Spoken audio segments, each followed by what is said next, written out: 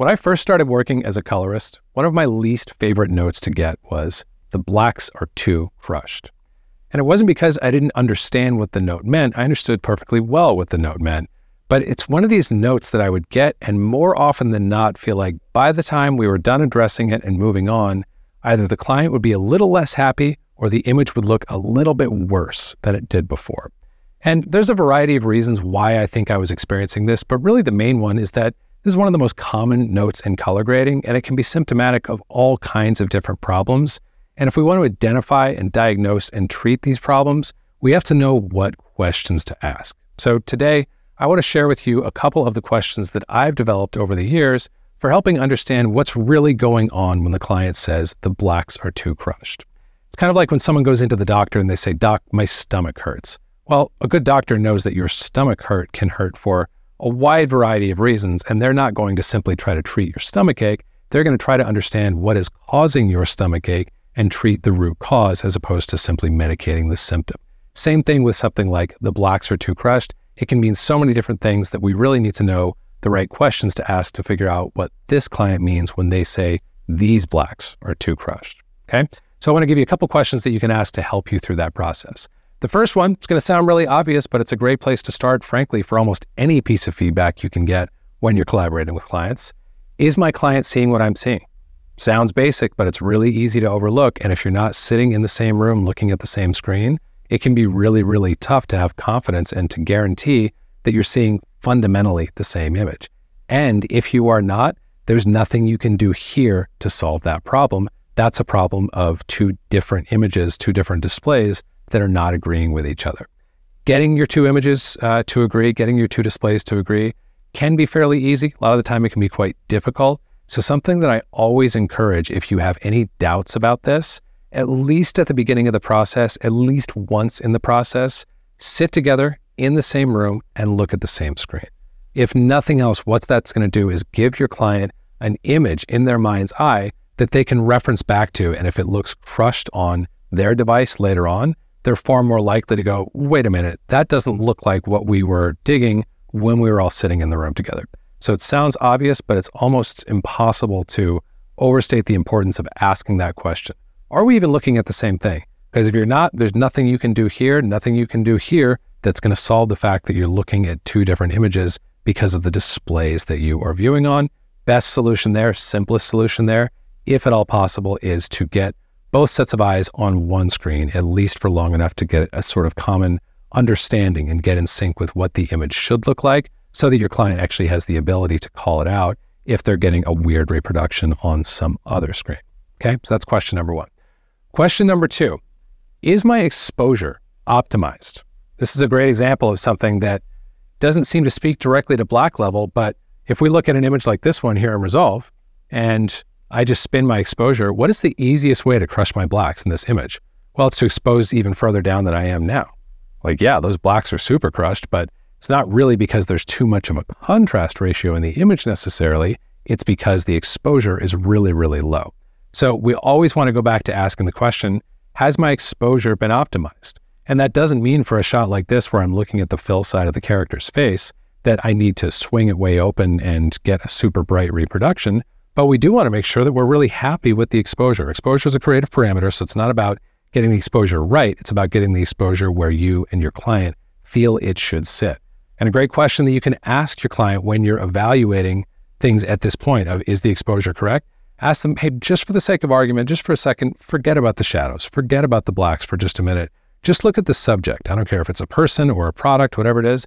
Ask them to look at the subject and to look at the exposure on the subject and to tell you, does it feel like that subject is well exposed? Do you like their exposure level, how bright they are sitting in the frame?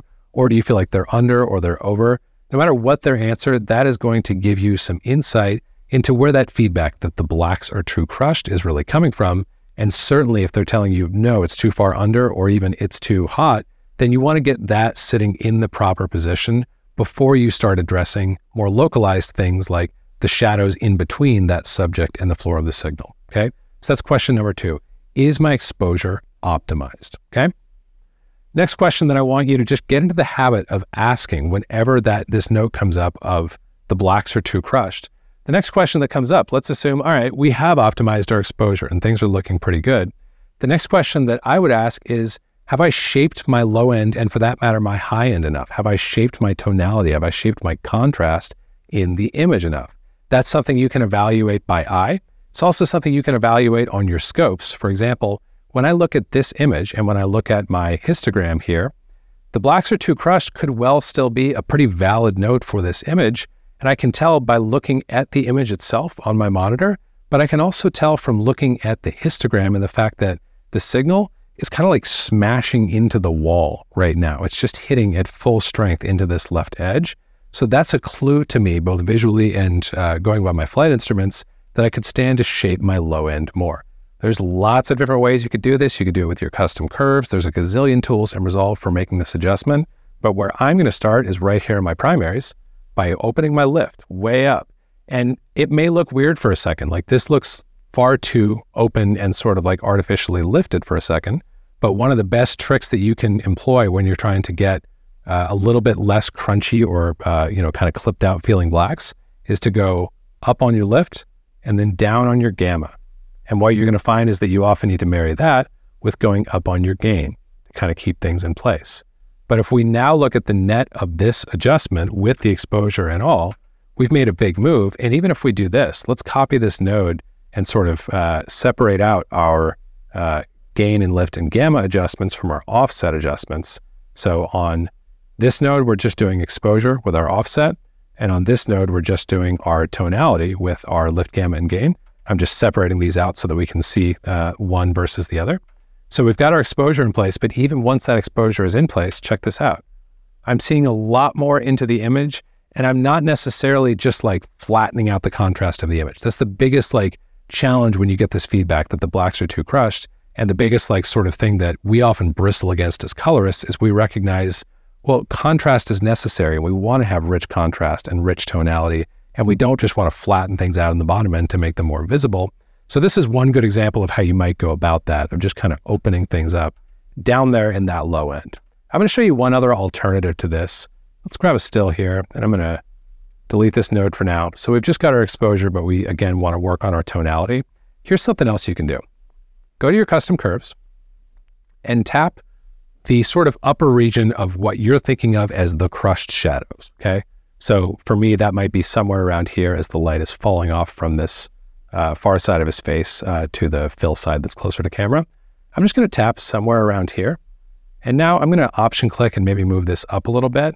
And I'm going to bring some fill light just down into this zone, okay? Something like that. Now, this is something that because it's quite localized, you can totally take too far and make it look weird. But this can also be a really, really powerful way of just slightly opening up the low end of your image. And I want to do the same thing here. I'm just going to copy this and wipe out this custom curve and then paste and wipe out the exposure adjustment here. So I've got the curve in a separate node. You can see here, like sometimes that's all you need when you're getting that note that the blacks are too crushed. That's another thing that I feel like I had to learn over time is when I would get that feedback, I would think, oh my God, I have to like completely rewrite the image. And I don't know how to, because I don't think it looks that bad right now. But sometimes all you need is that little nudge. And sometimes all your client needs is your encouragement that like, hey, I see what you mean. The blacks were feeling a little bit clipped out and crunchy before. And I feel like just making this little nudge really makes a big difference and adds texture and dimension and life down in the low end. And I don't think your blacks feel crushed anymore. Sometimes that's as big a part of anything you're going to do for the client is what you say to the client and help them sort of get a fresh perspective on how the image is feeling to you as the colorist, okay? So that's another really good one to ask is like, have I shaped my low end, my high end enough? A million different ways to do that. We just looked at 2 of them, and you can even do a shootout here. Like this is what we just did with our lift, our gamma, and our gain, like so. And this is what we just did with our fill. Sort of different approaches, but they're both tackling the problem in different ways. And I think I actually prefer this second solution that we just implemented here, but you can try out both and always be working on how you shape things in the very bottom and the very top of the image. That's really where the money gets made for us as colorists. Most of us can figure out how to make an image look good in terms of middle exposures, but if you can shape things really, really well in the low end and the bottom end, then you're really going to start to see big gains in what you're doing with your color grades, okay? So that's question number 2. Question number 3, rather. And the last question that I want to leave you with is this one. do I have the right look in place? We haven't even talked about our look in the course of this entire conversation today, but if we go over here to the timeline section of my node graph and take a look at my look, it's doing a lot to this image, right? I'm using my Kodak 2383 LUT here. This is a free download that you can grab in the link in the description for today's video. But this LUT is doing a lot, and this LUT can do beautiful things to an image. But if you're getting this note about crushed blacks, especially like on a recurring basis, if it's not coming up once, but 2, 3, 5 times across different shots at different moments in the project, that can be a clue that you might not have the right look in place. And when I say the right look, I don't mean the look is terrible. I mean, the client may not like the look that you guys have landed on, and they might not even realize it because they're just looking at one shot after another. So this is another really good question to just train yourself to be asking. If you're getting recurring feedback of the same type, really of any type, it doesn't have to just be about crushed blacks. Any feedback that you're getting on a recurring basis can be a good clue that you may want to go back and revisit your look. And in the case of the shots that we've looked at here in this timeline, or this shot specifically and some of these others, what we might find is that we simply need to back off on our look a little bit. Now, there's lots of different ways that we could go about that, but one really simple way would be to just prepend a serial node, set a pivot point in my contrast pivot at 0.336, and just do a little bit of negative contrast, like so. Okay, let's go back to the shot that we've actually already exposed properly. We probably don't even need that much by the time we've done some of those local solutions, but this is something else that you should just be in the habit of sort of asking yourself and then asking of the client, like, hey, do you want to go back and take a look at our overall look just for a second and make sure that we're not doing something that is at odds with your creative intent for this project? So that's the last thing to leave with is, do I have the right look in place, or do I need to tailor or tune it? Or do I need to get rid of it completely and try a different look that's getting me images closer to what my client wants to see right out of the box? That's a good clue when you're implementing your look. You should be looking at images once that look is applied, and you and your client should be going, cool, that looks good. And then wanting to address finesse things as opposed to looking at an image and going, no, the blacks are too crushed, which, as I said, is a note that's, what's the opposite of near and dear? Not near and dear to my heart because of the number of times I felt stumped by it and flummoxed by it early in my career, but it's one that comes up a lot. So we want to know how to address it. And this is another really good way to address it, way to diagnose the note, is to assess whether we have the right look in place to begin with. And that really connects to the biggest single thing that we can keep in mind when we are taking this note and trying to implement an adjustment for it of the blacks are too crushed. It's all about your client, more about your client than it is about the image. You need to understand what they're seeing, whether that's physically what monitor they're looking at it on, or what they're responding to in the image and what they want to see more of or less of. The more you can focus on your client and on managing your client, managing their expectations, in some cases, encouraging them that you don't actually think the blacks are too crushed.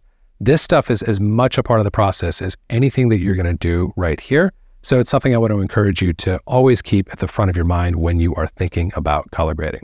And if this is something you want to learn more about, how to work with clients at a professional level and really be an effective collaborator who clients love to work with and love to come back to, it's one of the main focuses that we emphasize in my Colorist Career Accelerator course. We run it several times a year. We're going to be running it again very soon, and we'll have a wait list ready for you to jump onto if you are interested in staying in the loop about that course and signing up for it for the next time when we do it, and really talking about how to take your client management skills, how to manage your clients' expectations at a professional level and give them great images and a great collaborative experience that makes them want to keep coming back to you again and again and again. So hope you enjoyed this walkthrough on the way we can think about crushed blacks in a bit more of a specific way and a bit more of a nuanced way than just swinging the left to the right and seeing how far we can go before we hate it. There's a lot more to addressing this note than simply opening up the low end of the image. And I hope I gave you some good food for thought today with these questions that I have suggested.